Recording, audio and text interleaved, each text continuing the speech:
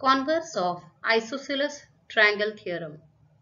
Statement: if two angles of a triangle are congruent, then the sides opposite to them are congruent. Given in triangle PQR, angle PQR congruent to angle PRQ. To prove side PQ congruent to side PR. Construction: draw the perpendicular of angle P intersecting side QR at point M. So this is the perpendicular drawn, that is ray PM.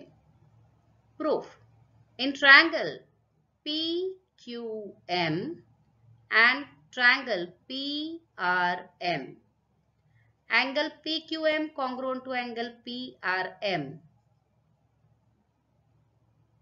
which is given to you. Angle QPM congruent to angle RPM, which is a common angle, and segment PM congruent to segment PM, which is common side.